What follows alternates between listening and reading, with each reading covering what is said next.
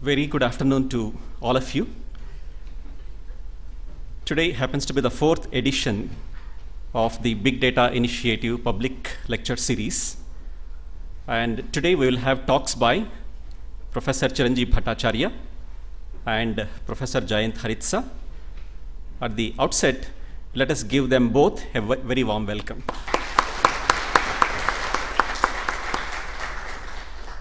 I would like to welcome all of you. A very special welcome to all our alumni and all those of you who are working in various organizations outside the institute and who have weathered the hot sun and come to the faculty hall for these lectures.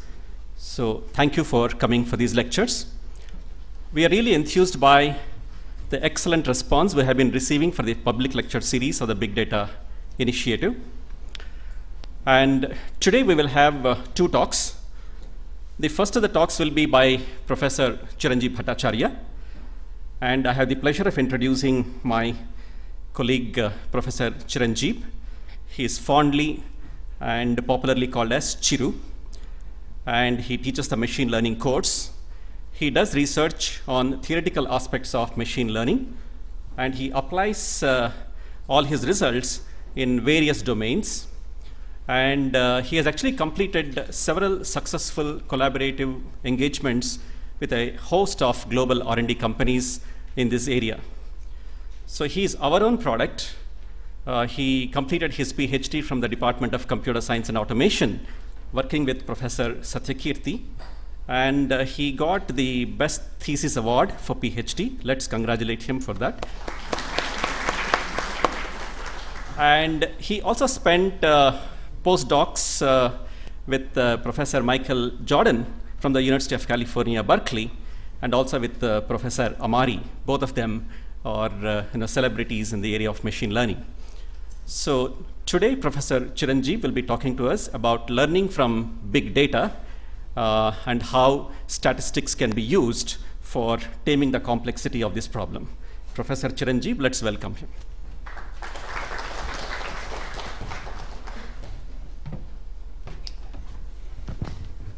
Thank you, Professor Narari, for this kind introduction. So today, I'm going to talk about the challenges we face when we want to learn models from data. So often, learning models from data can pose as optimization problems.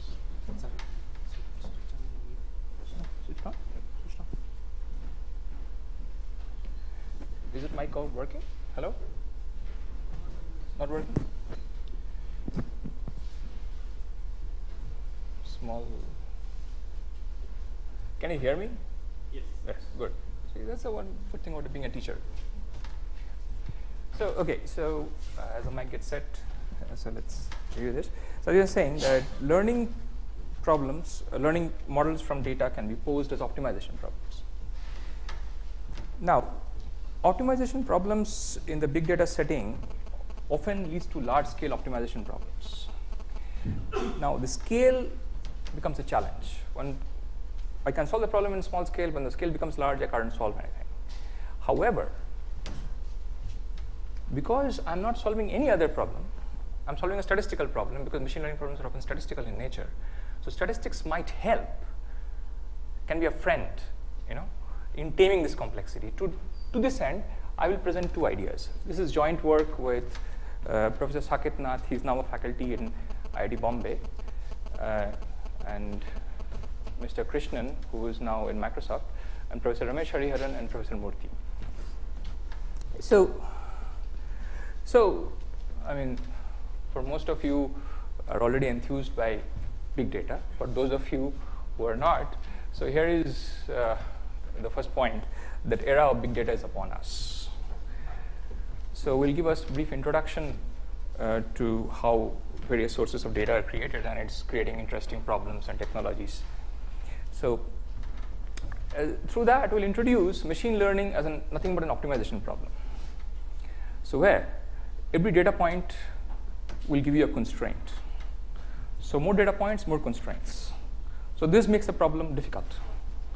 Correct? And to this end, we'll talk about 2 approaches. One is randomized algorithms, another is through chance constraints. So don't worry if you're hearing these terms for the first time. I'll try to explain it as I go along. Please feel free to ask questions. So as I said, the era of big data is upon us. So with the advent of internet and with a revolution in so-called sensor technologies, we are flooded with data. So more data that we can manage. So just to give you an example, let me start with a personal anecdote. So how big data technologies are having an impact on our lives. A couple of years ago, I was in a sabbatical in Sweden. So we landed in Sweden at 7 p.m. Like we went and checked in the apartment. 7 p.m. So me, my wife, and my 5-year-old daughter. So we had to make dinner. We were all very tired. So as most of you, if you have 5-year-olds, you know they're very fussy. If they decide they'll eat this, and that's the thing you will get to, right? And we are all very tired. We can't reason with her, right? So she decides.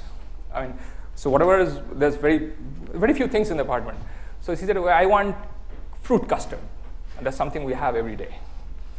So as fruit custard, custard powder, you make a custard out of it, and then add fruits to it, a nice dessert, and she likes that. Now fruits, there's a shop nearby. So fruits available, custard powder.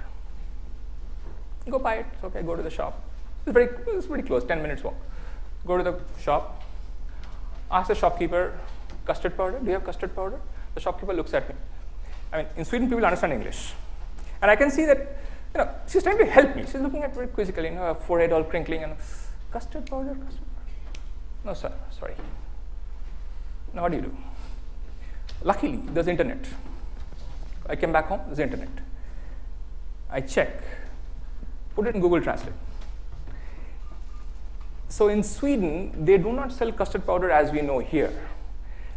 They sell something which is called vanilla flavored powder. So vanilla sauce means vanilla flavored, pulvar means powder in Swedish.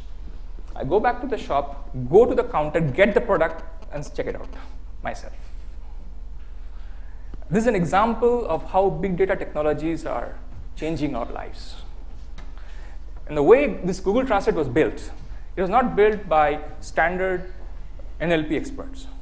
What Google did, that's what they claim they did, nobody knows for sure what has gone into it. At least you look at the web page, they says that what we did was we collected all kinds of corpuses in all languages, and then started learning statistical rules on it. And out came this product.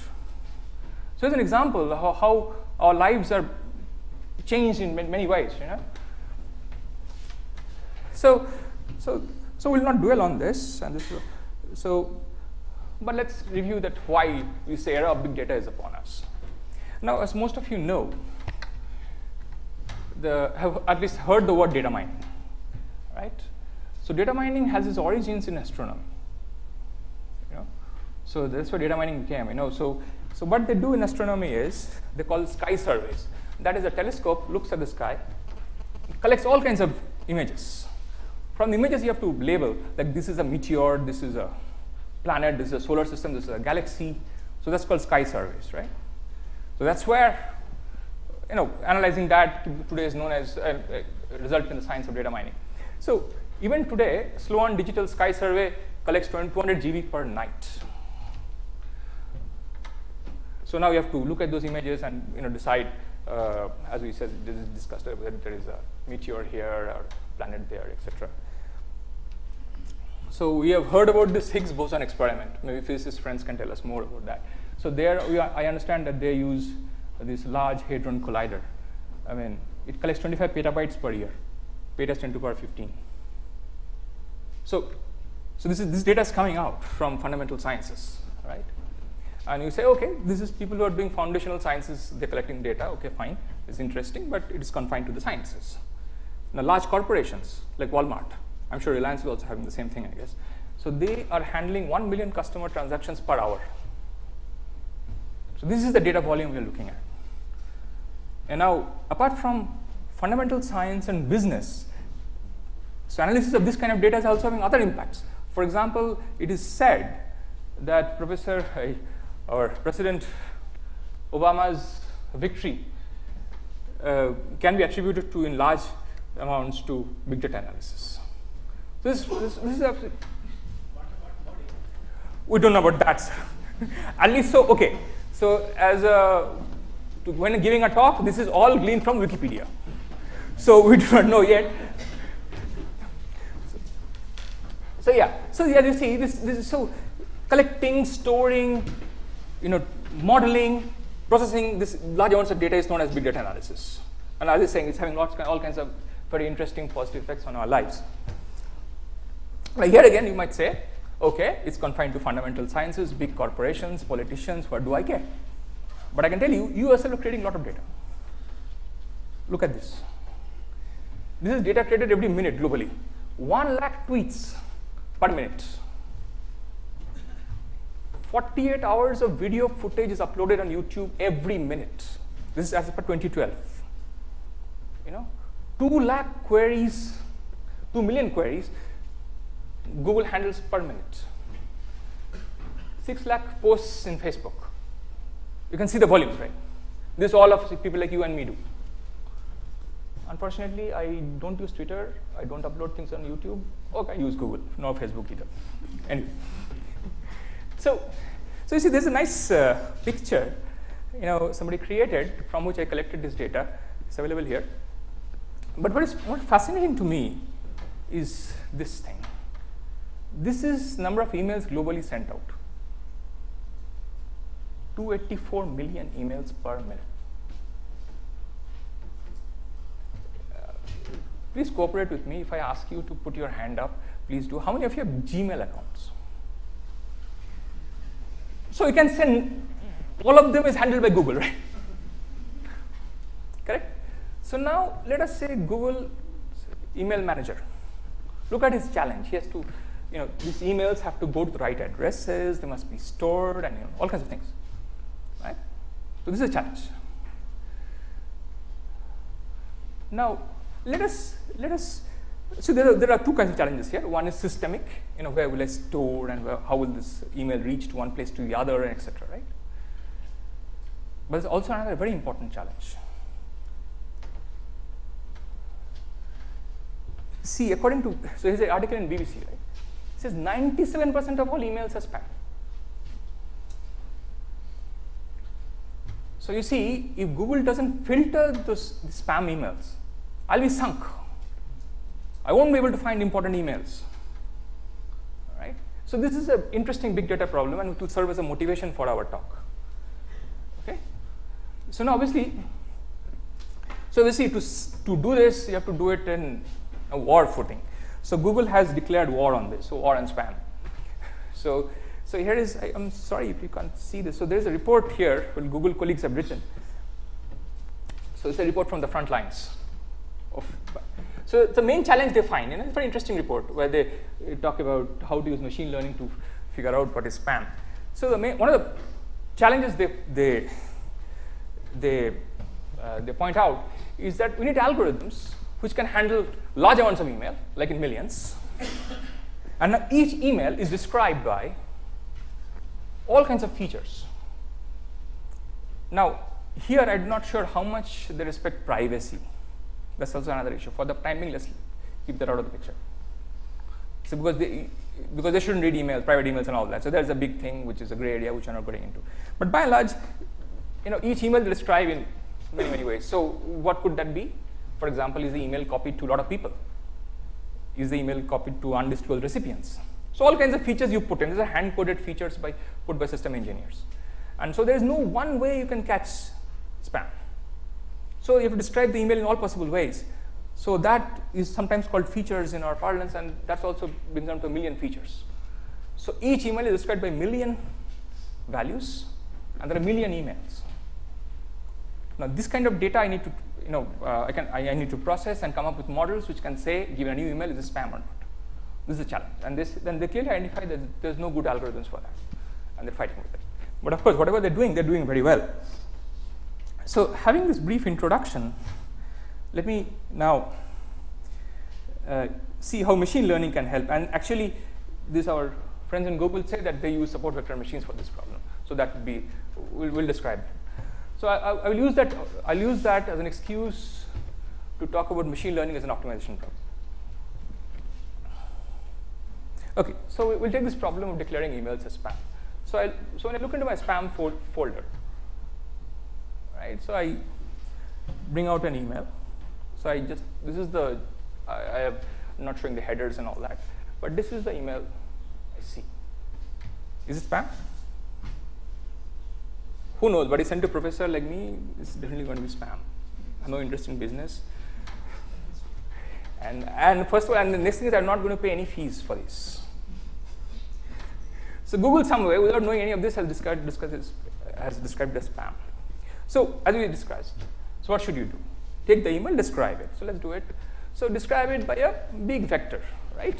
So this is, was it copied to all kinds of, was it copied to many people? You know, did it have, did it come from a very shady place, you know? Or did they use this, something like this? Is it asking for payment? All kinds of things. I do not know what features have gone in, right? So for us now, each email is like nothing but a big vector of numbers. It can be counts, counting number of words, or it can be saying 1 or 0 that these things are happened or not, etc. Right? Now, and what is our job? Our job is that can you create a function which will take in this email, this description, and say it's spam or not? That's the idea, right? So now support vector machines have been used for this. So here is a couple of slides discussion of that. So SVMs for short are nothing but linear classifiers. So what's a classifier? We say the following, that let's say x be a big vector as we discussed, and w is another vector. So this gives me a number. So w transpose x minus b is a number, right? Sign of that number will give me what? 1 or minus 1, right? Okay. Now so that's our classifier. We'll say that x comes, I'll tag it with 1 or minus 1. Now you can say that 1 means spam, minus 1 means okay, all kinds of things, right? So how do I learn this? So the next question comes is, how do I learn W and B? Now for that, you'll be given a data set. So data set will have all the emails, if I say so, and a description, a tag, saying that it is spam or not spam. Correct? And let's go with this argument that spam is 1 and regular is minus 1. Right? So then what should be our objective in finding W and B? I want a W and B, right? Such that my predictions on all these examples are right. So what is it? I know yi is spam or not. I know somebody has given me that, right? And fxi is my prediction. So yi equal to fxi, right? They should agree. Now this agreement can be written as a constraint like this. Now see, this quantity must be greater than 1 is one way of enforcing that yi equal to fxi. Fine? Now please look at, so the interest is this. So for each I will get a constraint. For each email I will get a constraint like this. Now for a million emails I will get million constraints. That was what I was saying, that machine learning, when you go to optimization framework, my constraints increases with number of data points, right? And so what is W? So W is again a vector of D variables. So this is an optimization problem in D plus 1 decision variables and n constraints. Now for small d, small n, things are nice. MATLAB can do that. But as d and n increases, we get into trouble. And big data problem is all about that. Right? So again, let me take one more slide to introduce the basic aspect of machine learning. So this machine learning is often fitting. So fitting models to data, right? So this discusses. So these pink things are actually you're fitting the data. yi must be equal to fxi, right? And then there is a notion of, suppose if there are multiple models, which one should I choose from? For that I need a measure of complexity. So here we have decided the measure of complexity is something like the norm of the vector. Okay? So there are theories for this. So essentially so fitting the simplest possible hypothesis is what we are trying to do now. Right? So machine learning is all about this. Right? So now let's focus for a moment. Now we'll talk about specifics of the SVM problem. That's the problem we talked about here. So now this problem can be alternatively written as another problem where the variables are no longer in W. Here I need to solve something else. My variables are called alphas, something where alpha and W are related by the following equation. right? It's an equivalent problem. It can be obtained through duality, but let us not get into that. So all I'm saying is this problem is exactly equivalent to the previous problem, where W and alpha are related through this equation. Now the alpha, how many alphas are there? Number of examples. Okay. So if I solve this problem, I have to find n values of alpha. Okay. So that is objective here. So I want you to remember just this equation and this. So here you have some constraints on alpha. I say alpha must be greater than 0, right? So here see W is described by alpha 1, y1 something, alpha 2, alpha 3 and all that, right? So alphas can be 0 or positive. So now support vectors are those vectors for which alpha is strictly positive. I just want you to remember this, nothing else. So there is a very nice interesting geometric view of this. The geometric view is that as if, let's say this part, all these spam emails are residing, and on this part, all those emails which are regular are residing, and the classifier is right in between, and the optimization problem is trying to find out the distance between these two sets. Okay, these sets are often more mathematically described as convex hulls. So this is the convex hull of all spam emails, this is the convex hull of all negative emails, sorry, the good emails, and this optimization problem is trying to compute the distance between them. That's a geometric view of things. So the classifier sits right in between, and there is this one parallel line which passes through, which just touches this regular emails, and another parallel line which touches this the spam emails, and these points are known as support vectors. Okay, it's a geometric view of things. Okay, so essentially what it's trying to do, it is trying to maintain what is the minimum distance between these two sets, right? I just want you to remember these three things. That whatever it is there, but it's trying to find out, compute the distance between these two sets, right? And W is written as linear combination of some alphas. Okay, let's see with this description how do you go over. So we'll come to that in a moment. Now let's go back to the original problem, the SVM problem which we wrote down. Now, so one way to write that problem which I wrote down before would be something like, think about a function L. Now we say, suppose L was something like this. It is 0 if this quantity is more than 1, or it has some value if it is less than 1, right? So what did you want? You want the W so that all of this should be, so this whole, right? So this yi into this term is more than 1. That's what you wanted. Okay. Now you see, if I minimize this function, you see what is the minimum value of this? 0. See, it's always positive, right?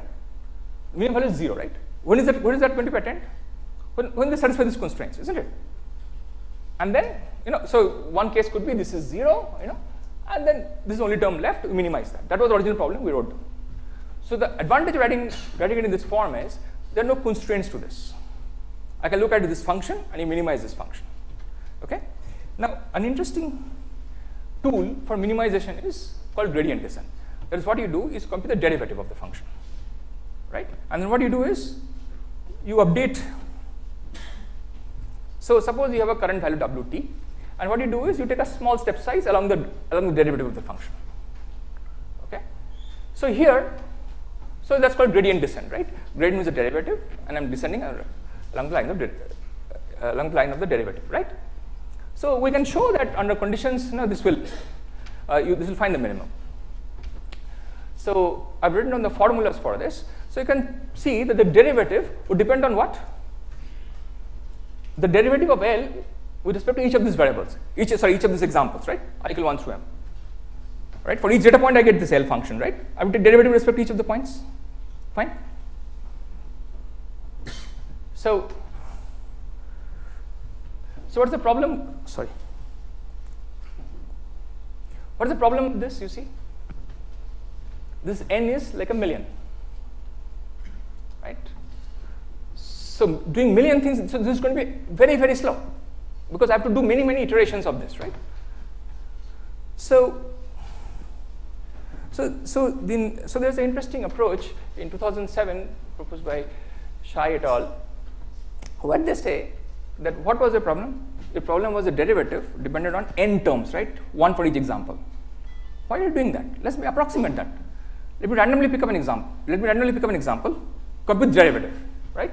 So randomly choose an example I and compute this term. So previously it was sum of these things, right? So this is an approximation to the gradient. So they call it stochastic gradient descent. Fine. Why is stochastic? Because I'm randomly choosing an example. Fine. So obviously it's suited for large data sets because randomly pick an example, update, randomly pick an example, update. You know. But the problem with this method is it exhibits high variance. You know, you can see the values fluctuating a lot. So what people found is that instead of picking one example at a time, you can choose a batch, pick some m examples that give a little bit better result. So that was one of these basic line of research. It's still a very active line of research, in fact. However, in the Google kind of scenario, this is still not good enough. For example, see now as you have seen here, so when I asked you how many of you have Gmail accounts, all of you put up your hand, and this is going to be the case anywhere in the world. So this server sitting here in India, server sitting in Singapore, server sitting in Japan, all emails are not in one place. So I still can't run SGD like this. SGD short form of stochastic gradient descent. So what I need to do is to do distributed gradient descent. So what do you mean by that? So distributed gradient descent, by that I mean is that suppose data was partitioned into, let's say, k processors. So in the first processor, there's some examples, second processor, there's some examples, and so on. So for each of the processors, you can compute maybe the gradient, let us say, if you know the W values. Let's call them G1, G2, and all that, GK. Now what do? So these are the workers. The workers, the processors, suppose you know a particular value of W, they compute the gradient, G1, G2, etc. And then what do? They send it back to a manager. What the manager does, manager then averages them. This is now the gradient. And then what do? Then update. And then what is it they're going to do now? You transfer it back to the workers. And it goes on. This is the idea. So what's the problem here? Communication. Because one is sitting in Singapore, another is sitting in Delhi, another is sitting in Bangalore, another is sitting in I don't know where. So these workers must send all the G's values here, then you can update, and then you can send them back. So synchronization is a huge issue here. So the idea is that can you do better? So obviously, the moment you do this parallel processing, the synchronization is an issue, right? So now, here is where we start and say that, okay, can we do things differently? That is, can we avoid the parallelism and still solve the same kind of problems? So that is where we take off. So our first attempt to this aspect, for this problem is again a randomized procedure. So let us see that. So any questions at this point? Okay, thank you. So let's see. So here we'll say that you're not given k processors. You are given one's machine. Okay, and data is residing in some external memory. You can read it up if you like, right? Obviously, I have an SVM solver, let us say, which cannot solve this big problem. It can solve a small problem, right? You're giving a one machine which can solve a small problem, right? So what is it we can do? Okay, so obviously, simple thing what you can do is, so again, as I said, let's revisit our SVM thing. As we talked about, right? These are, let's say, our regular emails and these are our spam emails. Now, for now, I will ask you to pretend that as if there are a million points sitting here, So I have done, I think, 13 points are here. So these two lines are essentially the lines we talked about before, right? These are the support vectors, right? And the classifier is somewhere right in the middle. Now, the idea is that given this data set, you have to find these green lines. That's what you have to do. So, but I can't solve this SVMs with 13 problems, right? Maybe I can solve this SVM with 5 data points, right? So what should I do? Let me randomly choose some 5 points. Okay. Learn an SVM on this. Fine. So what does it give me? It gives me, instead of this green line, it gave me these two lines, right? So these are the 2 points. These are support vectors now, right? So then I check. Is it good? So what is the goodness? What is the goodness check? Does it satisfy all the constraints, right? So I find, no, by and large it's good. Oh, can you see that? There are some yellow things here. 1, 2, this, right? So these yellow things it got wrong, correct? These are examples in the set which was not sampled.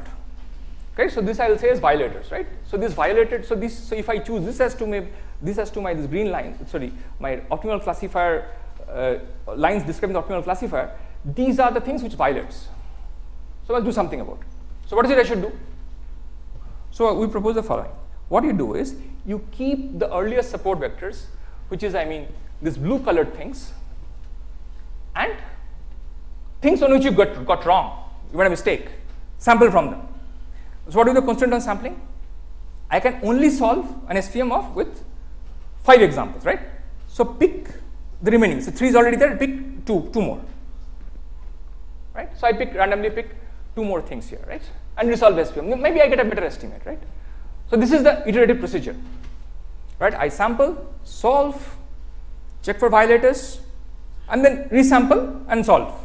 Go on. This is a basic procedure, right? Is it clear that this can be done in a single machine, the small solver? Okay. Now, so now let's see. Can you say something more formally about this? So this idea came from linear programming. So where they wanted to solve large linear programs. So this is a linear program with x is a decision variable. X is a variable in d dimensions. So there are d decision variables, and there are n constraints. Right? This is a constraint set. So each row is a constraint, as you wrote down before. Right?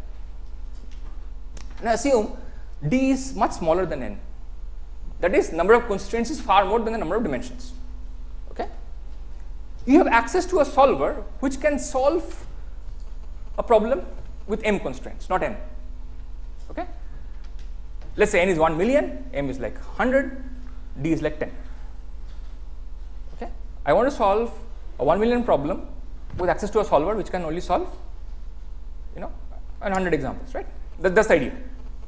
So what this was, there are many proposals. The proposals which you are interested in is given by Clarkson in 1995. So roughly it says something like this. Suppose m was 6d square. So you take 6d square constraints randomly, solve your linear program, find the violators, resolve the way as we talked about before. So this is an interesting procedure, right? So now the idea is that can we extend this to our setting? We don't have a linear program, by the way. Our objective function is not linear.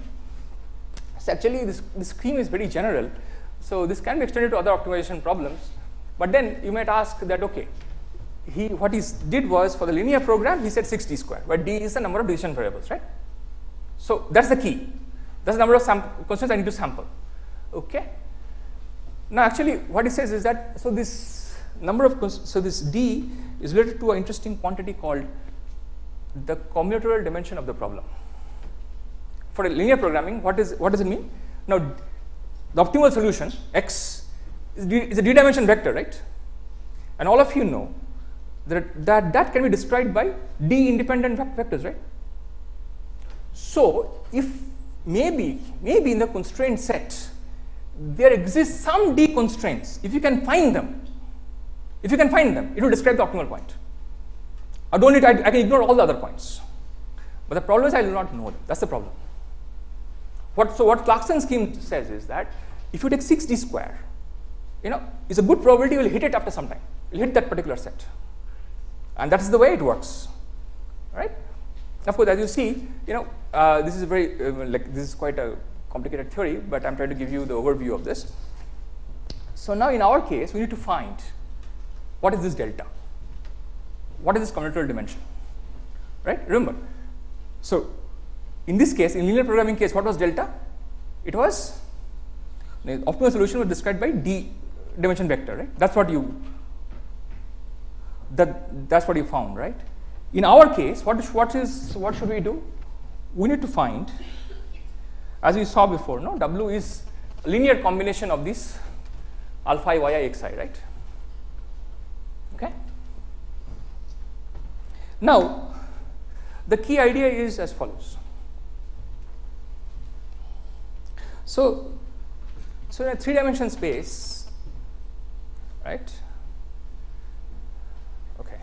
Sorry, I should. Okay. Maybe we will do this. Okay. So in a let's say in 2-dimension space, right? How many points do you require to draw a line? 2, correct? And SVM, what do? We're drawing parallel lines, right? So how many points would you require to draw a parallel line? 3.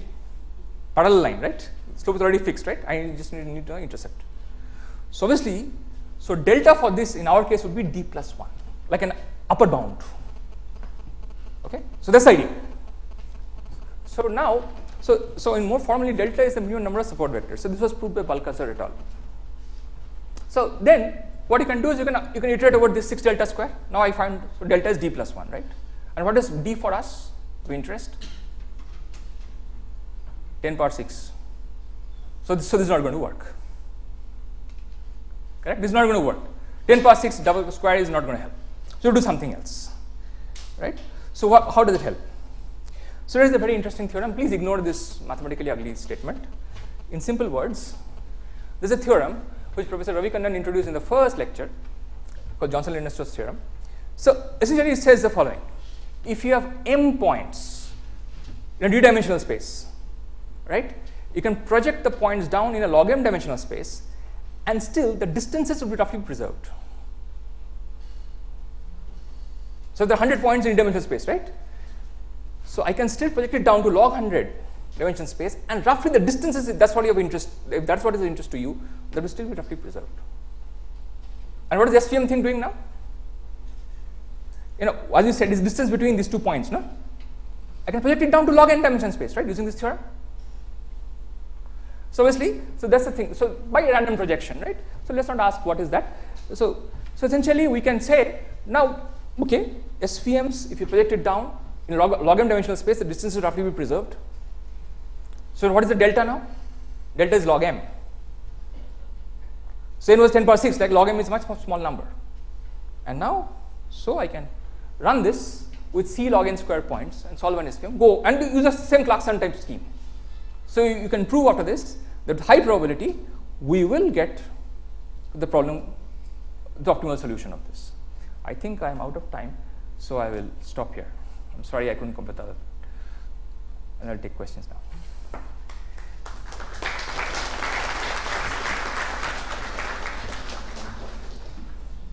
So we have some time for questions.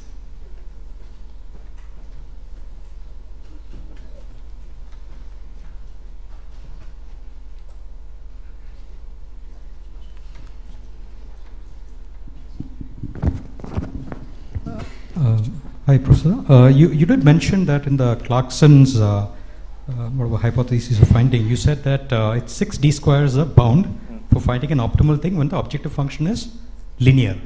You also said that the objective function in this case, where we are trying to solve, is nonlinear. So did that analogy or hypothesis extend to the nonlinear space as well? Yes, yes. That's the comment I made. So here, there D was the dimension of the problem. So now it will abstract to a more general class of problems, which Clarkson defines as abstract optimization problems called AOP. For that, the analogy is you need to find out the delta, the combinatorial dimension of the problem. So it will apply to many convex problems for that matter. And delta in our case turns out to be d plus 1, as I was trying to argue. Yeah. Yes. This is probably very basic. So if I understood it's correct, so you're trying to find an efficient way of computing the W and the B. So how difficult it is to find the good set of X, I mean the X vector, and even the form of that fx, right? I mean I can give any vector x, right? So I mean those x1, x2, x3, so those features that you mentioned. Yes. So how difficult is it to come up with a good set of features for that? No. So in this place, in this talk, we assume that the features are given. So obviously these features are hand coded by system engineers for the email, for the spam thing. Okay. Right. This will assume is given. But the problem they have is they do not know how to describe spam. So what they'll do is do all kinds of things, you know. So that becomes a huge feature list, 10 power 6. Right. So in general, how difficult it might be to get a good set of vectors or even the function that you have? See, now we are assuming that if somebody else has given the feature set. Now that would depend on the knowledge of the particular problem. So for example, if somebody wants to classify music, you know, they will have to have some, so you have to go to the music experts and they will give you the features.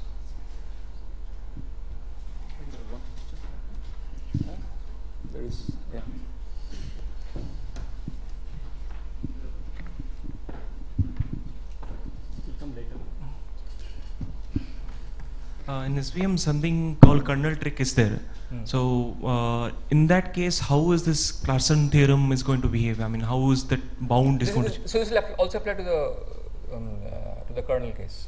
Because in that case, the delta will also change. I mean. So obviously, so now delta depends on log n. Log n. Yeah. What is n? I mean, it's number of examples. Number of examples, correct. Does it depend on data dimension? Oh. Yeah. So you set up features. Right. So feature selection techniques, like something considering like deep learning and all those stuff, how does it impact when it comes to a given set of features? How does that perform? So is your question that if I do feature selection, like how On the rather than getting it from the something like deep learning kind of. So at this point, there's no, I mean, I don't have clarity, and I think research community doesn't have clarity is how good that works. But in practice, it works well. So the key for this kind of research is that you also need to give guarantees, right? And I can give a guarantee, as I said, I've already enforced that I can give a guarantee that this algorithm will converge to the right solution. So deep learning, one of the major problems with deep learning is it doesn't give you guarantees as of today. Okay. But having said that, it empirically is showing very good performance. Yeah. So at this point, we do not know yet if it's a good thing or a bad thing. Maybe that's what the state of the art is, I guess. So please tell us your name and also organization. I'm Shrikant Iyer from IISc. So after you do the first round of and you find the violators, is it can we do better than random sampling, because you know how yeah. So what Clarkson scheme does, it doubles the weight on the violators. So also the violators, you can find the distance from these parallel lines that you have. So if something is violating very badly, maybe you may want to give it, or is there some such thing? Okay, so only study I know is, or the Clarkson scheme is, what it does, it starts with a basic all weights are equal, right? If it violates, it's double the weight, and that's the way they develop the algorithm.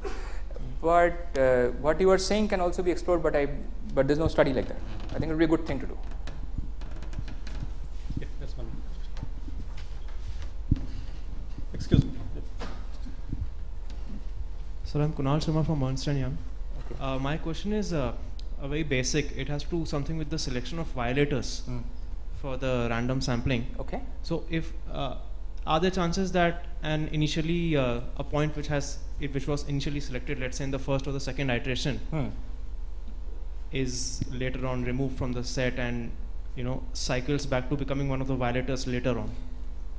So the probability would be very low.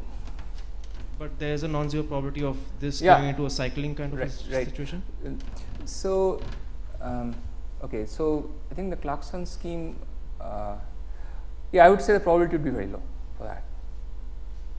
You can also tell us your name. I'm Kunal Sharma. Then one question here, and then there is one more question there. You had a question, right? Yeah, you can.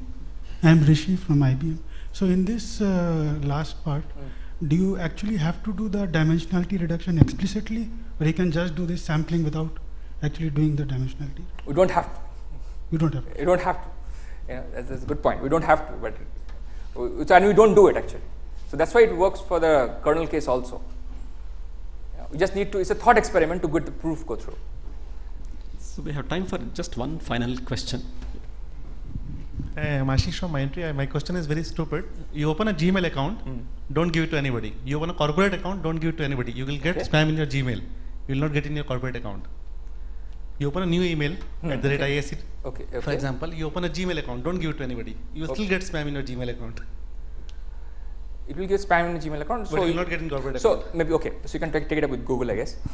No, I was joking. So I do not know what. See, here's a comment I made about the privacy issues. I do not know what Google. So maybe it's in the service contract that Google not allowed to read corporate emails. I do not know. So obviously, you see, the other point I subtly stressed was that you have to understand the email. So you're reading it. But the machine reads it, somebody else reads it, you're reading it. So I'm not sure whether maybe I'm not sure. Maybe corporations have a a clause that you are not allowed to read my emails. In that case, but anyway, you can maybe ask Google about that. Okay, I think let's thank Professor Chiranjib for a very engaging and an excellent talk on on behalf of all of you, I would like to present this T-shirt to Chiru. Thank you.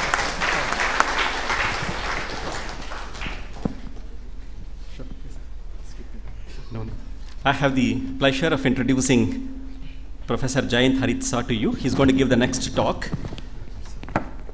All that I can say about Jayant is that he's a jewel of CSA and SCRC.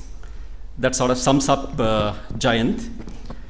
After finishing his BTech at IIT Madras and a PhD at the University of Wisconsin-Madison, Professor Jayant is currently one of the foremost researchers in the design, analysis, and testing of database systems. He is highly decorated. He is a fellow of IEEE. He is a distinguished member of ACM. He is a fellow of the Indian Academy of Sciences. He is a fellow of the National Academy of Sciences. He is a fellow of the Indian National Academy of Engineering. And he is currently the only Shanti Swarup Bhatnagar Award winner in the entire division of electrical sciences. And more recently, he is also a recipient of the IIT Madras Distinguished Alumnus Award. In addition to writing a very large number of influential papers in the area of database systems, which are extensively cited, Professor Jayant more recently has also been coming up with tools.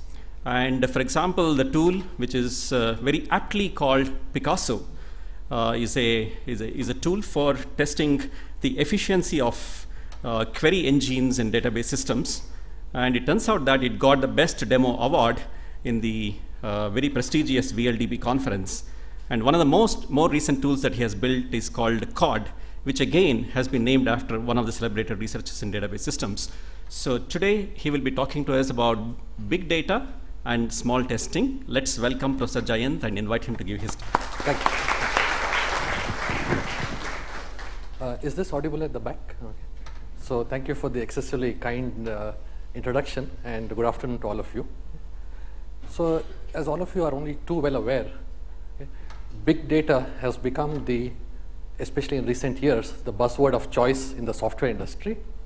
And as is testified to by this initiative, the academic research community has also started tagging along. But if you will permit me to inject a much needed dose of realism and caution into this frenetic hoopla that's surrounding this supposedly new concept or this new fad, I would like to start by exploding a few myths about big data. The first is that it's not a new concept. It's an old concept propelled by a new burst of hype. And to validate my claim, for over 40 years, we have had a very well-known conference, which Professor Narare already alluded to, which is called as VLDB, which is the premier international database conference. And VLDB expands to very large database. I did some linguistic analysis and found that with the first degree of approximation, large is approximately equal to big, which then proves that very large is much bigger than big. And you can do this without Google Translate.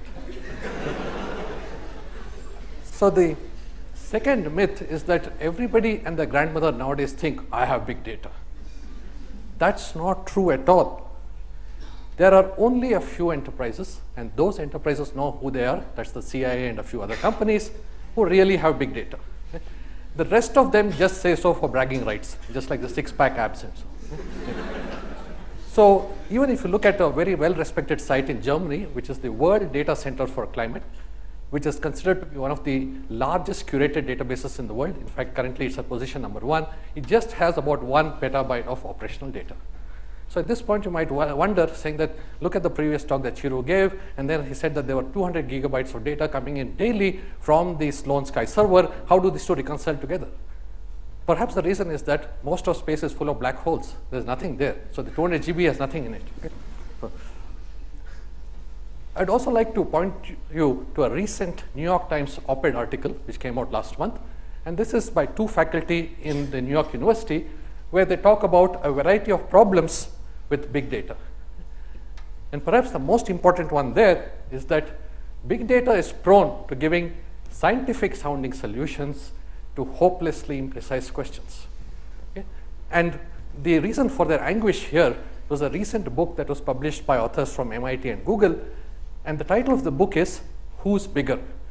Where do historical figures really rank? And the goal here was to say that let's take all the great personalities in the world and let's try to rank order them as to who are the people who had the most impact or more impact than the others in terms of their global perception in the world. And they did this by looking at millions of documents all over the world. And what they got was that Hitler ranks higher than Aristotle. Okay? So as you can see, you can get all kinds of ridiculous answers from big data. Okay? So it's important that we in the academic community need to ensure that big data does not wind up becoming huge nonsense. So now that I've successfully made the organizers thoroughly regret the fact that they invited me to give this talk, okay, let me come to the main thrust of my presentation, and that is, let's look at the research landscape. The current focus, and you have seen this in many of the talks in this series, is that everybody wants to work on architecting the core plumbing infrastructure for big data environments.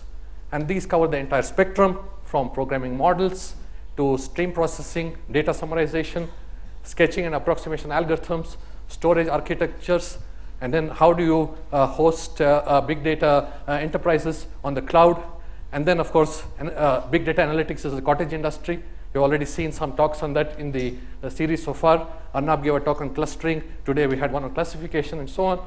And then security is, of course, always a perennial concern. Okay? But at the risk of starting a mini riot here, let me let you in on a big secret. None of these techniques are going to work. Okay? And the reason that they're not going to work is that they're technically very sound. They have the JL theorem behind them. Everything works perfectly. Okay? But they won't work in practice. Okay?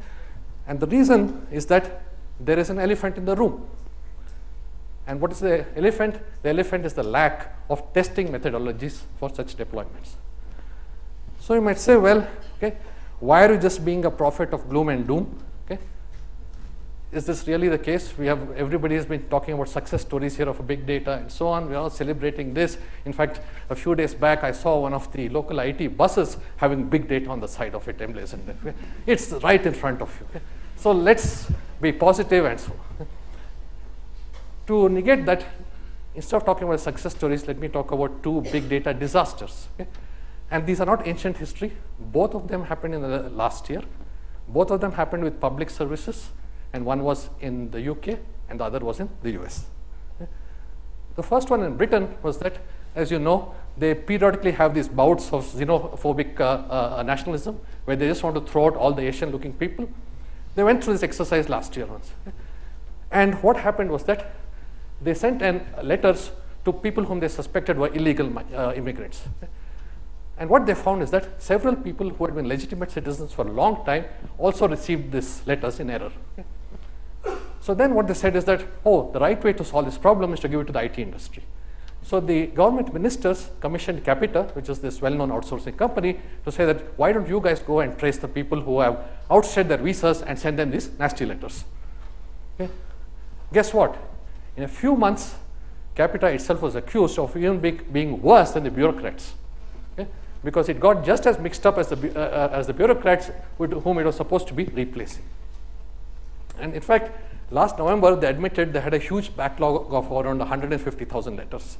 So not only are they not sending letters to the wrong people, they're not even able to create the letters in the first place. Okay?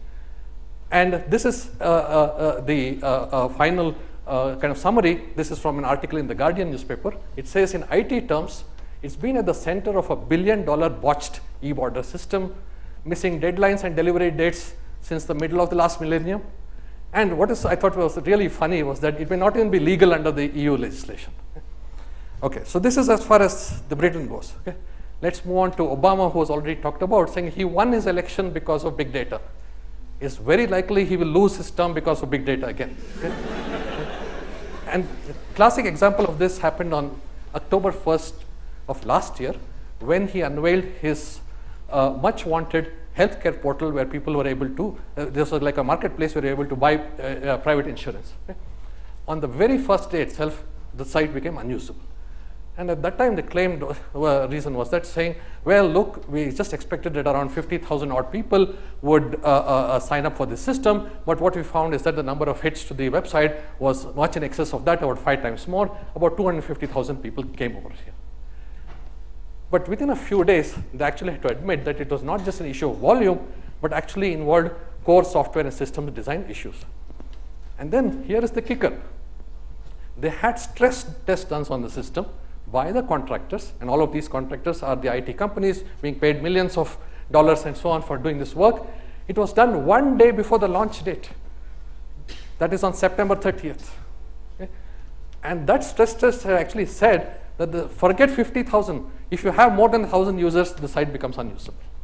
Okay? Now you might say, okay, maybe there was a tiny glitch somewhere and everything will get fixed in a day or two. Actually, that's not the case. This portal, the problems persisted even weeks after the launch. After some time, they had a networking error on the data services hub, and this killed the website again. And what was ironic, and as often happens in such cases, is that this happened exactly the next day after the Health and Human Services Secretary, Kathleen Sebelius, had highlighted that designing this data hub was a huge government success. And I think those of you who are following the US politics would know that Kathleen Sebelius recently resigned as the secretary, and a large part of it was due to the fact that she had gotten a heavy dose of criticism for the mishandling of this particular portal. Okay. So you might be wondering, okay, we have all this fantastic software industry which is touted all over the world. How can they make such egregious errors and such basic things that they could not even find out before the deployment of the system? Okay? So the problem here is the mindset. Okay? Everybody, that includes all of you, loves writing code. And equally everybody, includes all of you, hates testing it. Okay? So we all want to come up with new ideas and new techniques and new ways of reducing the dimensionality of a problem and so on, but we don't want to evaluate the current setups. Okay? And this is something that has been taken as an article of faith in India. Every time you have an academic institution which is in trouble, what do? You don't fix it, you create a new institution. Right? That's exactly what is being done here. Saying, I don't want to go and debug this stuff, okay, because it's a pain, let me go and do something else. Okay? So what is the only solution given this mindset? You have to automate the testing, and that can be done because A, computers are cheap, and B, unlike pampered software engineers, they do not complain. Okay. So now, what I would claim is that just like all the other important problems in computer science, test automation is also a database problem. Okay? Because the core of it is logical data independence, which is the bedrock on which all database systems are founded. And thankfully for us, it's a far cry from being solved, so we have lots of research challenges to address.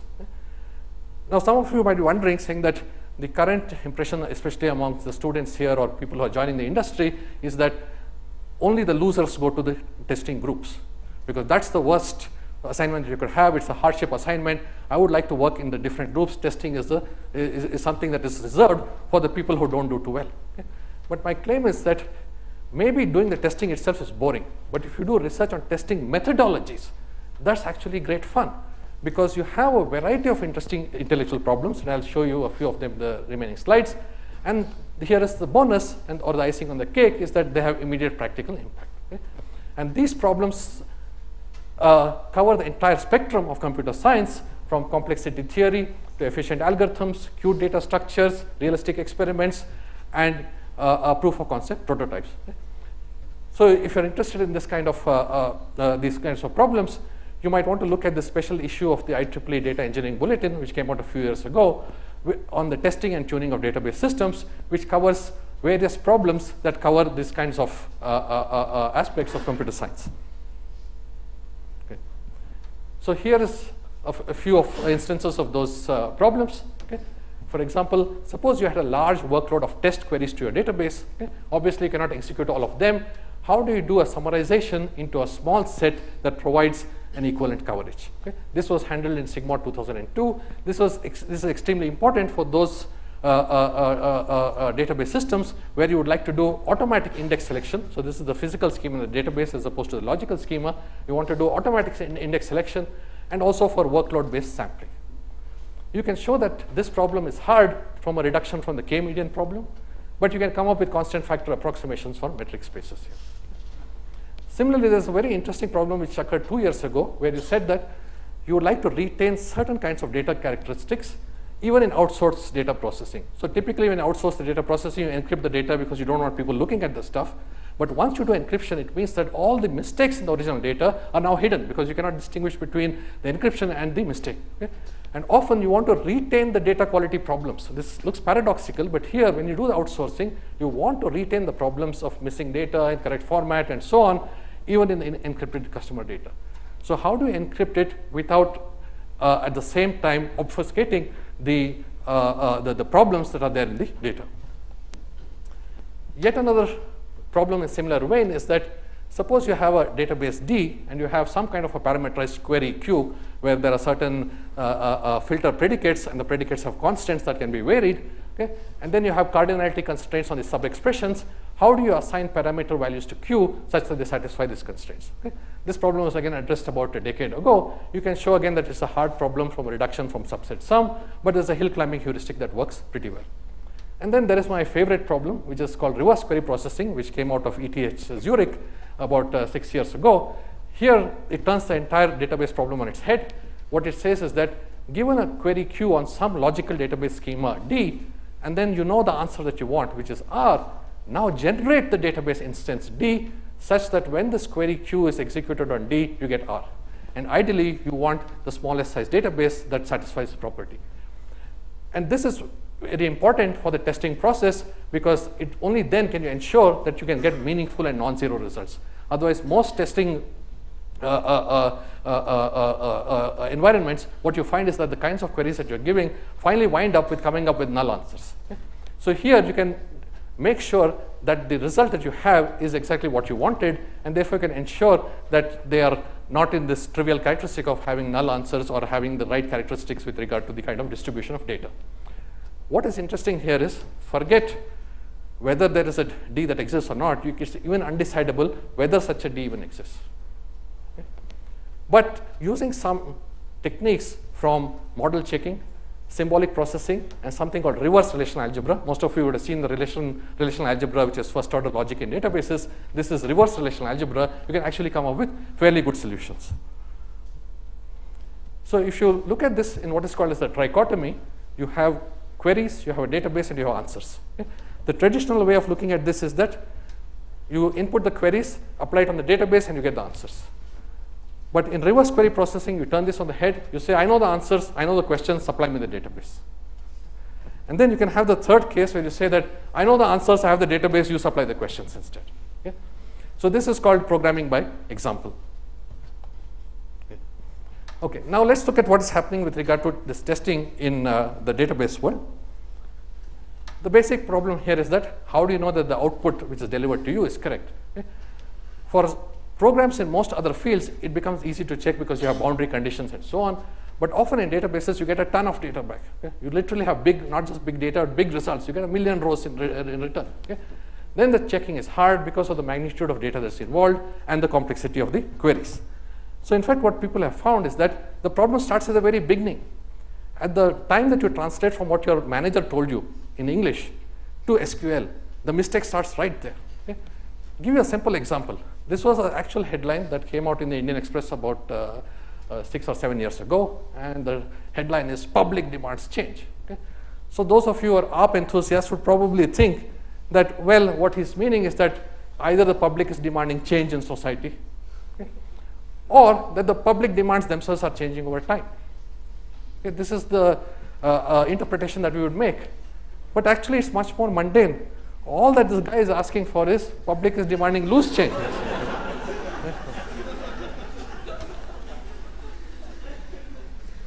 So in the real world, they have found this to be a big problem.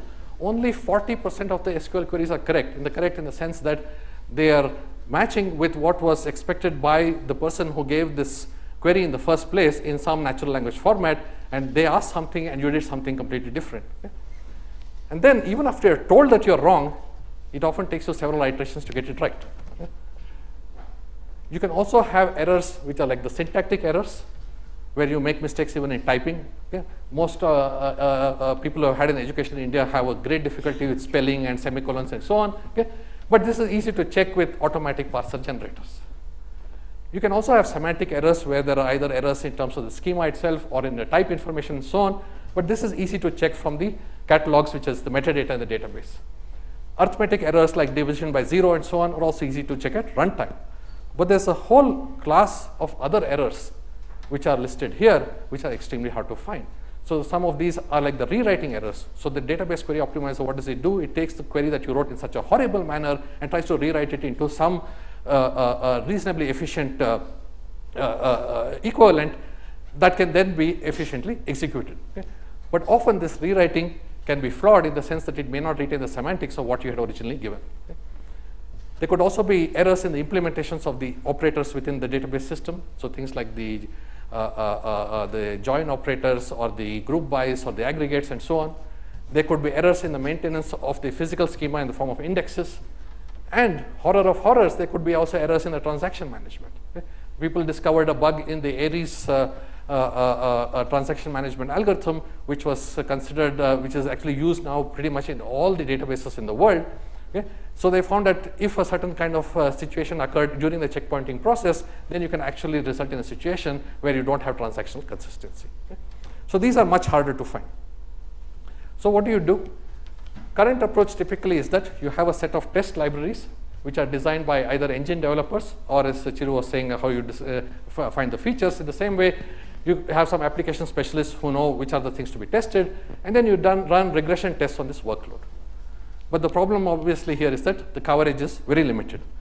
So Microsoft about a decade ago tried out a very different approach, which is to say that let's instead not trust this small limited set of queries. Let's instead have stochastic generation of SQL queries, where you get all kinds of really ugly looking SQL queries with lots of different predicates being added on, and then let's run it on the system.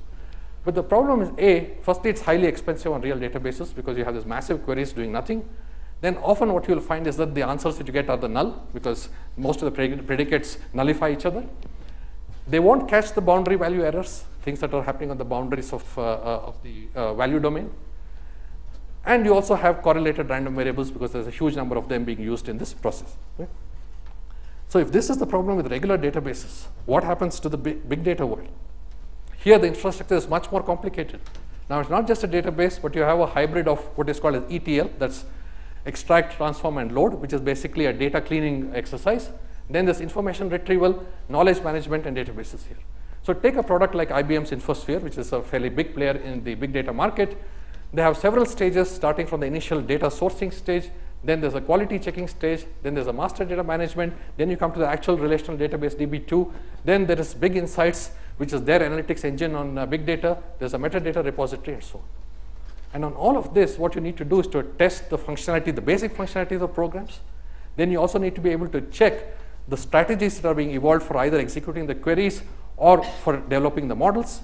And then once you have made up the strategies, you need to actually test the processing of the queries or the models. Okay? So there's a lot of work to be done to even to verify whether what you're doing is right or not. So as I said, the problem with big data is not that you don't get results. The problem is that you will get results.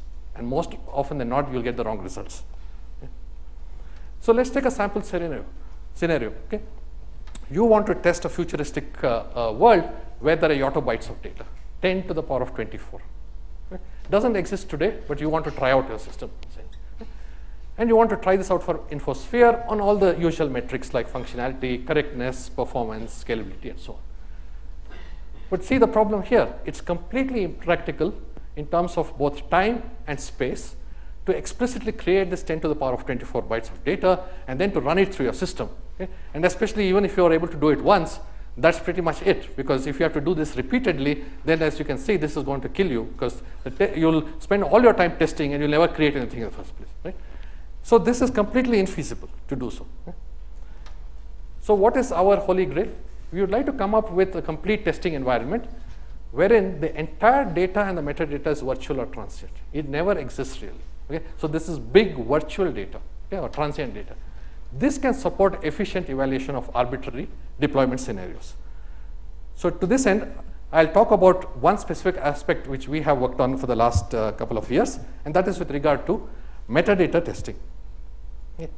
So our goal here is that can you build metadata construction tools that will fool the underlying information systems into thinking that this data is actually present even though it had never been created or stored. Okay. So this is like the slower ball in cricket, right? You think he's going to bowl fast, it actually is a slower ball and so on. So you want to fool the system here. Okay. And for this purpose, we have developed a tool called CORD. Okay. This expands to constructing dataless databases. This sounds like heresy for a database person to say. Okay.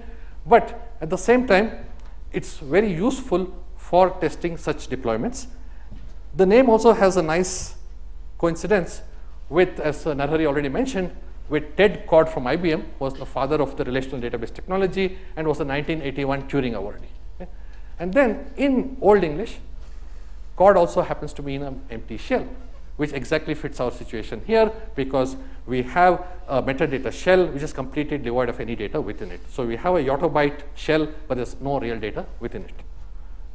So the current status is that this is a graphical tool for the automated handling of database metadata configurations through its entire life cycle.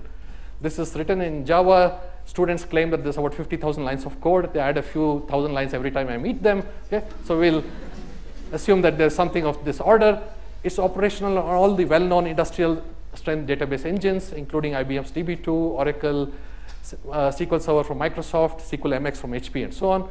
So currently it's released as free software after getting a copyright from the Indian government. And then it's at use at several industrial and academic research labs. Okay. So let's see what it can actually do. The first thing is that here you can type in the metadata directly without having any backend data to support this construction. So you can go and, for example, look at the different abstractions that are present in a database. For example, you have a set of tables in a relational system. You can go and talk about the number of rows in the table and the number of columns. Okay? That's what you can see here. You can also talk about the number of disk blocks that are occupied by this particular relation. None of it exists, but you can just go and put those entries there. Okay? For each of the columns, you can also specify the number of distinct values that are present there, as well as the frequency distribution of these values in the form of histograms. You can also specify the physical schema in the form of B-tree indexes, the number of leaf blocks, and the clustering factor, and so on. And in fact, you can also talk about the hardware in terms of the system parameters, where you can specify the number of cores, how much memory you are having, and what is the CPU utilization, and so on. Okay? All this is in the abstract world. There is no reality behind it. Okay? So on your small laptop, you could pretend that you have a blue gene machine. So here is an example of a screenshot from the tool, and if there's time at the end, I'll just show you a small demo of Cord in action. Okay? So here is a frequency histogram of an attribute called the account balance of the supplier. So here are the frequencies, and here are the bucket boundaries here. Okay? Now here is where we come up with some new problems. Normally when a database system creates metadata, that is data about the data that it has, it looks at the actual data and creates this metadata. So it infers it from this. Okay? But now we are doing this in a vacuum, which means that I can enter arbitrary numbers. And it's possible that I'll enter illegal numbers. For example, I'll say that my database table has minus 100 rows, okay, which is clearly impossible. Or I would say that the number of entries in my index is larger than the number of rows that I have, which is again clearly impossible. Okay? So you need to be able to check that the information that's input is A, legal in terms of being of the valid type and the range. And you also need to make sure it's consistent with all the other metadata values that you already entered. This does not have to be done by a regular database system because we're dealing with a real life database. Here we need to make sure that whatever virtual database we're creating is also technically legal. So for this, we have a validation approach. So you construct a constraint graph, and in this constraint graph, the nodes of the graph are the individual metadata entities. I'll show you an example of this in the next slide. While the edges are the set of statistical dependencies between these various metadata entities. And then since it's easily possible for the number of nodes here to blow up to a very large number, we also have what are called as super nodes that essentially collapse certain set of nodes for compactness. Now, once you create this constraint graph, you can run a topological sort on this graph to obtain a linearization of it. And then what we do is that we insist that the user enter all the metadata values using exactly the same linear ordering, because then I can keep checking at every stage whether it is in conformance both legally as well as consistently with regard to the previous values that were entered here. Okay. So here is an example that comes from IBM's DB2 engine, and what you see is that all these boxes here are the nodes, and the arrows, so these are the nodes of the constraint graph, and all the arrows represent the statistical dependencies. So for the nodes, you have associated legality constraints. So for example, the card talks about the cardinality or the number of rows in the table. So this is for the tables metadata here.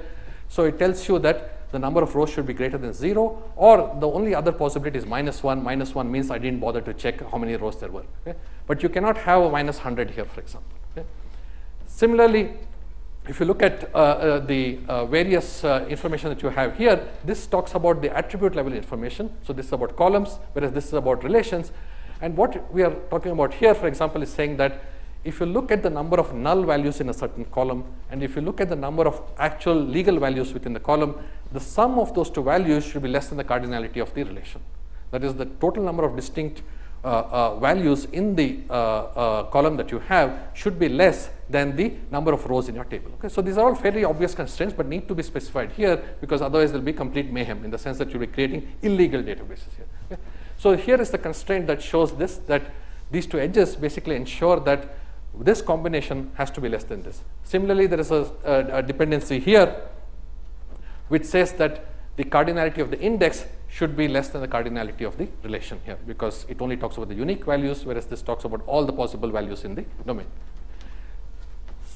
So you can basically construct this graph here, and then what we also found is that we actually discovered some new missing constraints that had not been realized by the designers of these systems before. Okay? So some of these dashed edges represent such missing constraints. Okay? And then you have these various numbers here like 1, 2, 3, 4, 5, 6, and so on. This tells you the topological sort on the constraint graph, and this is how the users need to enter the information. And the basic paradigm that you follow here is that you go from higher levels of abstraction like the relations to lower levels like the attributes and then the indexes and so on. Okay. Okay. Another very unique feature of the CORD system is that there are many database systems that already allow you to do space-based scaling. That is to say that if you had 100 GB, I'll make it 1 terabyte by basically increasing the number of rows in the relations in the database. But nobody has as yet looked at this problem of time-based scaling. And what we mean by that is that you have a certain metadata in your database for which, if you are executing some query workload on this metadata, the expectation is that it will take some amount of time to execute all these queries here. Now, what we want to do is to scale this metadata. So, for example, this could also increase, result in increasing the number of rows in a relation, maybe increasing number of columns and so on, is that you would like it to be a specified multiple of the cost of executing it on the original metadata. So the motivation here is that in future, space will never be an issue. Okay? Because today, virtually space is free. Okay? If you go and go to the Prakriti coffee center here, instead of loose change, he'll give you a hard disk nowadays. Right? So space is completely free, but time is not free. Okay? And because time is not free, you would like to do time-based scaling where you say that, okay, I was testing it with this workload. I want a new workload to test it for 10 hours more. I don't care how you design the space for this, but just make sure that it finishes within time. Okay? So the initial attempt that you would make here would be to say that, let me generate this new metadata, that is the scaled version, such that the cost of every individual query within this workload is scaled by this factor alpha. And what you can easily do is to show that this is fundamentally impossible to do. Okay? That is, in trying to create an environment where one of the queries is scaled up by alpha, it is necessarily the case that somebody else would suffer and would not be scaled by the same factor. Okay? So instead, what we do is that in Chiru style, we cast it as an optimization problem, and we say that you would like to produce a scaled version of the metadata such that the sum over this workload of the deviations from alpha is minimized, subject to the constraint that the overall cost of this workload is scaled by alpha, okay, which is kind of written here. And this is not an easy problem again, because there's a complex relationship between the cost of the query execution and the scaling factors that makes this problem hard. But to our help, we can get a few lemmas. There's one is a scaling lemma. Okay, so I won't go through details here. I'll just give you the high-level picture. And the scaling lemma basically tells you that if you had different scaling factors for each of the tables in your database, what is the impact on the output cardinality of each of the operators that are within your plant trees? Okay? That is what is essentially mentioned here. And apart from the scaling lemma, there's also a bounding lemma which tells you what is the different scaling factors, the range of values that these different scaling factors for each of the individual relations can assume. And there are certain legality constraints here. Okay? So if you use both of this, then you now have a time scaling algorithm where from the original execution plan of the database query optimizer, you come up with some cost for executing this query on the original database. Now using this first scaling lemma, you can figure out what is going to be the cost on the scaled version as an algebraic function of the scaling factors which are listed here. Then you solve the optimization problem subject to the bounding lemma. If you get a set of solutions, pick the solution that minimizes this particular metric here. Okay? And then you can finally go and actually scale all the input database relations with the scaling factors that are obtained from here.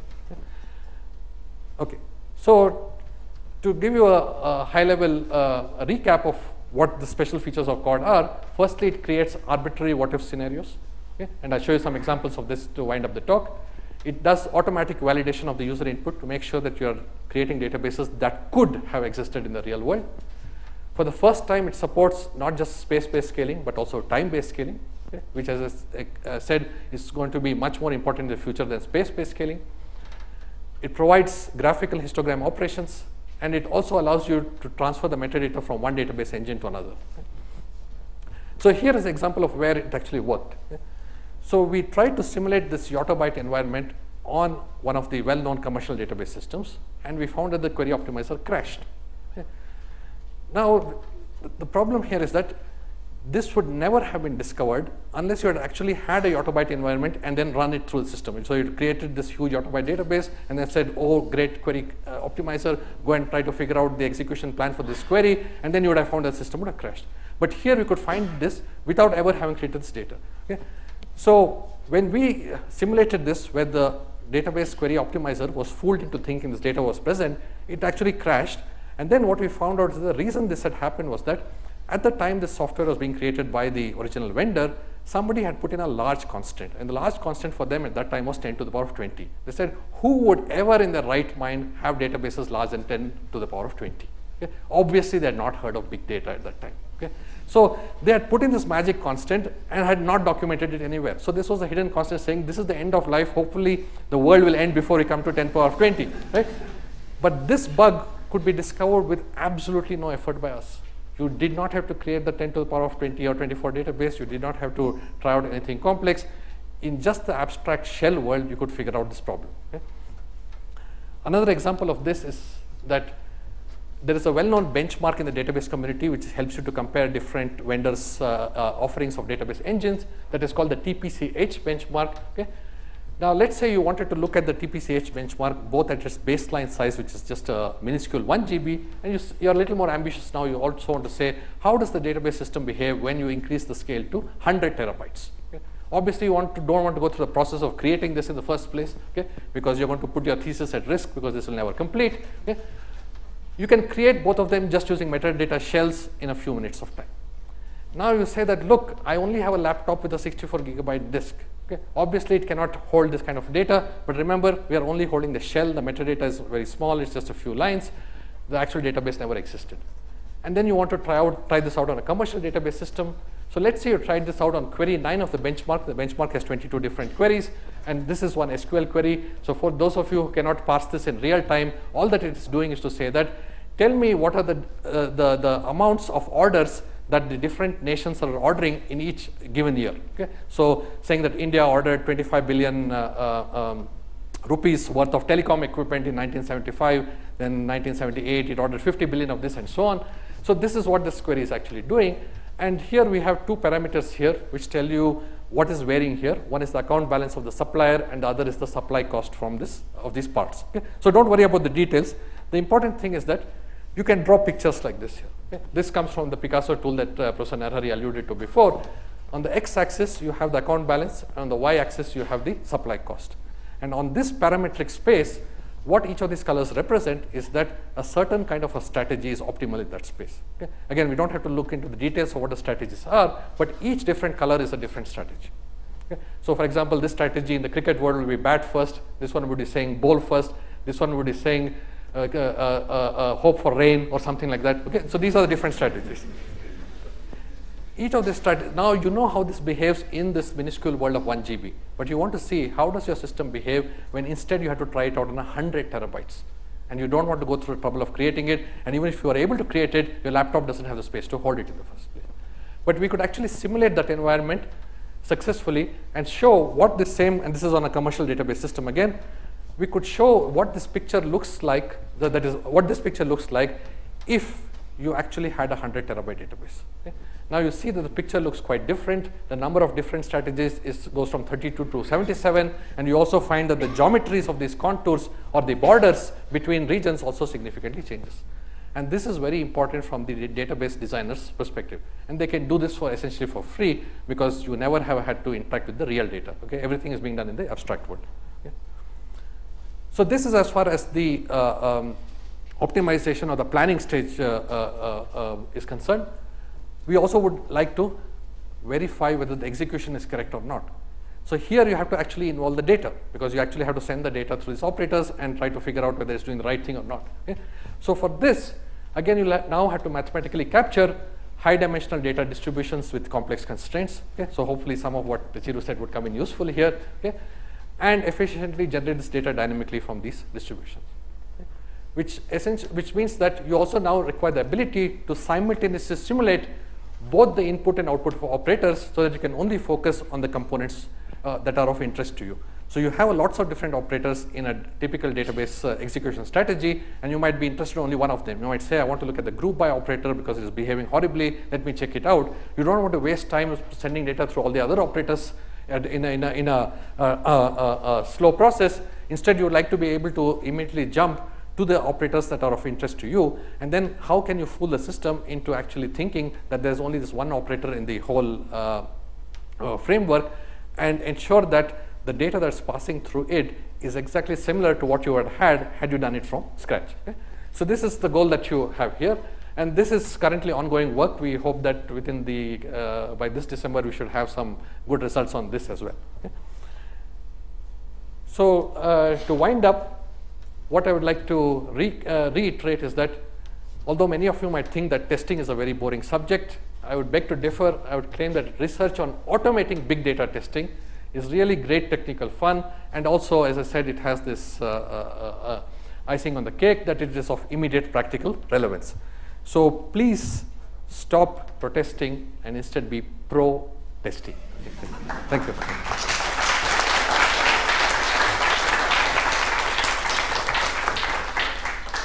Time for questions. Please announce your name and also the organization and then ask the questions.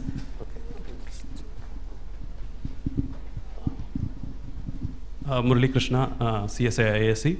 I just have a comment on the takeaway. Instead of automated big data testing is fun, automated testing is fun.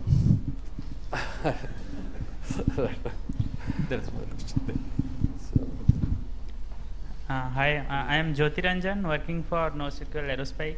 So I have a NoSQL question. Whether this tool is applicable to only relational database or NoSQL also we can use. Okay, I knew that there would be, okay, just before I answer that question, here to prove that this tool actually exists, here is the user interface, and there is a demo which takes a couple of minutes, so you can have a look at it while we go through the questions. Okay. Yeah, so you were talking about the NoSQL part, but as you would see that even the NoSQL enthusiasts are changing their tune in recent times. They now call themselves as new SQL.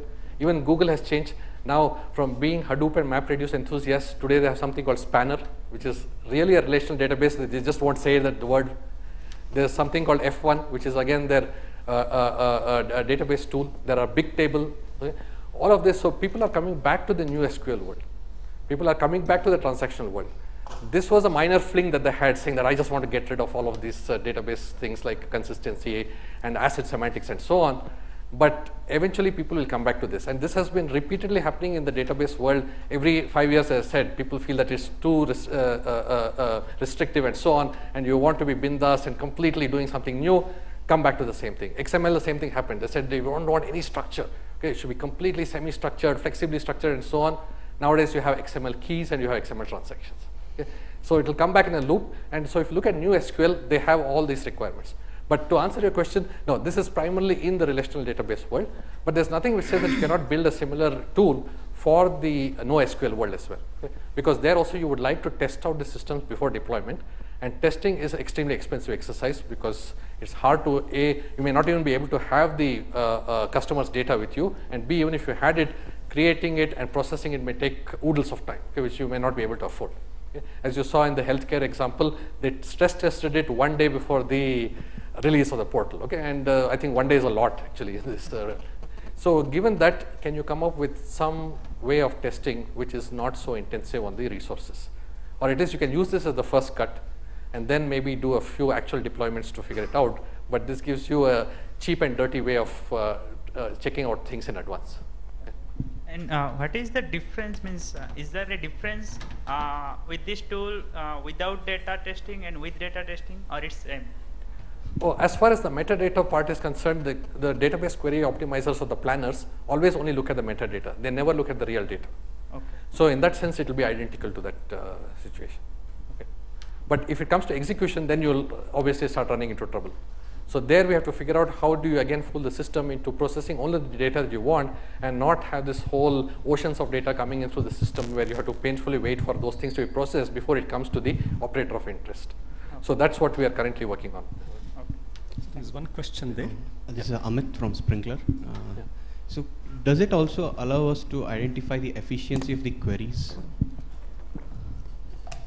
No, in the sense that even in database systems where you do have all the data, whatever you plan for is completely different at runtime. Okay? Because it's all based on estimates, and those estimates are often largely wrong. So this is not talking about whether it is efficient or not, or whether the strategies that are being picked up are good for your query or not. This is just saying that how can I test what your system would have done if it had this environment. Now whether that's good or bad is a separate issue, because even in standard database systems, this is largely an unsolved problem in the sense of that can you say a priori whether the solution that you have for a particular query is going to be good or not. Okay? Usually crossing your fingers, breaking a few coconuts at Tirupati, that will do the trick. Okay? Otherwise it's really an art and not a science. Yeah, there is one question. Yeah.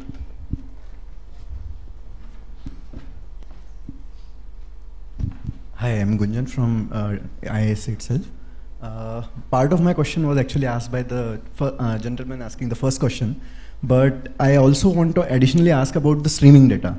Now, I have worked with both RDBMS as well as NoSQL data, and in my little experience, what I have observed is when it comes to streaming data, MongoDB, Cassandra, etc. are far better as compared to RDBMS. So, I mean, what are your comments on that?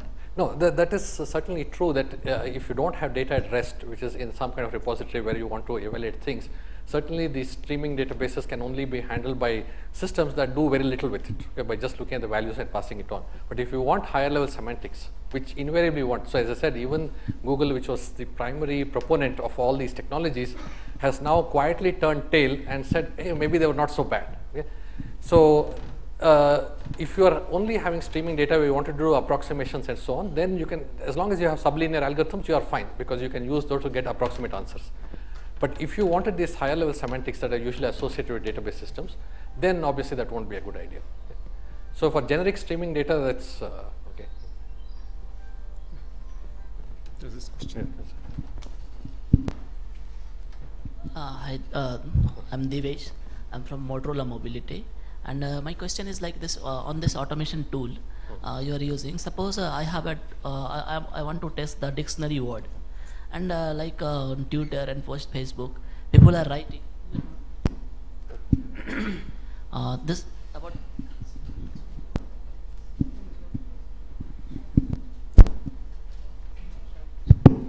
okay, thank you. Like if I want to test the dictionary word, but it is a correct word or not, and using this automation tool like this, such type of tool, and like Twitter and everywhere, people are writing like some words they are writing and then putting star. Then how can this tool will, this automation tool will test that whether this is a dictionary word or not? Okay, I don't think this tool is meant for those kinds of purposes, which is where you are looking for saying that whether some kind of a stemming is being done correctly or not of the words, if I understood you right. That is more in the document and IR world. This is looking at heavily structured data. So for example, the insurance industry, or even the healthcare industry, as I said in the Obama portal, because there are going to be issues of people signing up for various kinds of policies and so on, and all these have to be done under transactional consistency requirements. There is money involved and so on. So this is primarily meant for being able to project into the future without paying the cost for it, or at least doing the initial parts of this checking without paying enormous amounts of cost in doing that. But for the kinds of checking that you are saying, that will be more in the document or IR world, where they would like to check whether the appropriate stemming has been done or not. That will be the last question. Let's say suppose you go to a company where they have a huge database, and they have the data, they have their call tables and stuff like that, and and they have huge data. Instead of actually testing it, is there a way in which you could just analyze the data, get some statistical properties out of it, and then perhaps build a model and say that if testing was done, you would get that much errors? Is there such a study? Is it possible? You are saying the error in what? In the terms of the results? No. Suppose they have a database, and you want to, the correct way to do is to just go and test queries on it to see if it returns a proper value or not. Right. Instead of actually doing the testing, right. Is it possible to kind of make a model out of it and predict that if tested, how much errors would come out of it? What you could possibly do is the other way, is to say that, can I take the appropriate sample from the original database that is sufficient to test all queries to correctness or not?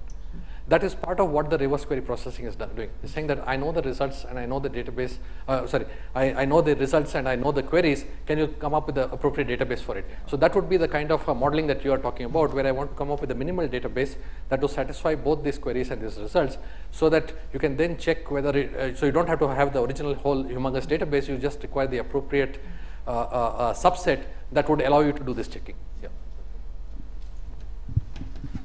So if there are no more questions, I think it is time to really thank Professor Jayant Haritsa and reassure him that we were absolutely delighted to have invited him to give this talk, and thank you very much. I think it's about to rain outside. It's very, very symbolic. We had a lightning talk by Professor Chiranjib, followed by a thunderous talk by Professor Jayant Haritsa. Let me make a couple of very brief announcements. The next set of talks will be on the June 10th, which happens to be a Tuesday, from 4 to 5:30. The first talk will be by Professor Chandra Murthy. It will be on spot signal recovery. And the second talk will be on mechanism design for strategic networks, crowds, and markets. So these two lectures will be on June 10th, which happens to be a Tuesday. And there is a YouTube channel on the Big Data Initiative, which has been created. And some of the previous talks have already been uploaded to this website. Please take a look if you did not go through those lectures. And the Big Data Initiative, apart from the public lectures that we have, also is lining up a series of other initiatives. And if you have any queries, any questions, please do email at bigdata@csa.iisc.ernet.in. And so thank you again for coming. And we have some coffee and tea waiting. I would like to invite you all for coffee and tea. Thank you.